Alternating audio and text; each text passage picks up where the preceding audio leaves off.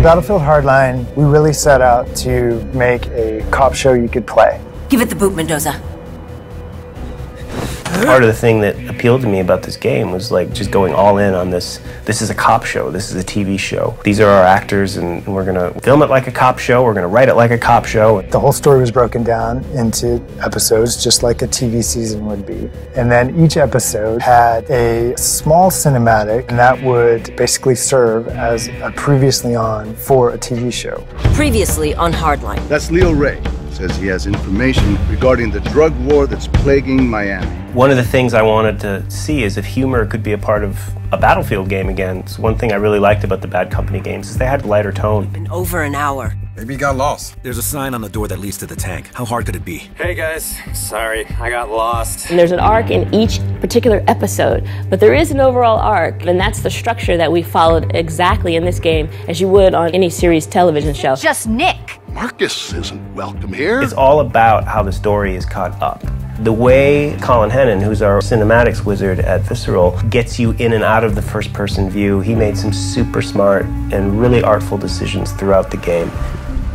With Hardline, we really try to do something different, and I think we have a great creative team. We had great writers, we had great TV people on it. I've looked at the call sheet and we had the table reads initially, and it's a big cast, and it's a fun cast. Apparently there's a drug war, sir. It's always amazing sharing stage with Benito and Kelly and Eugene and Nick. I think the ones where all of us were together were especially nice. Ring, ring.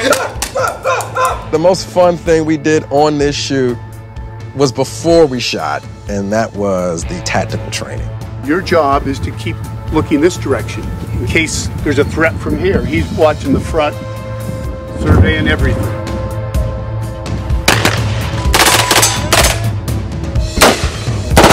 It's fun when you get to be the badass girl. Those are the only kind of characters I like to play. Badge about does anything. You're getting to meet these characters, you're going to get a small amount of information about them, but it's just the right amount that you know them, yes, sir. You can relate to them, you like them or you really don't like them. You have no idea who I am, because if you did, you would not be stealing from me. And then you're able to jump right into the action of the game again. Hardline provides a very relatable story. I think that's something that may be hard in some current military shooters, is that the story is so convoluted because it goes into political and geopolitical dynamics.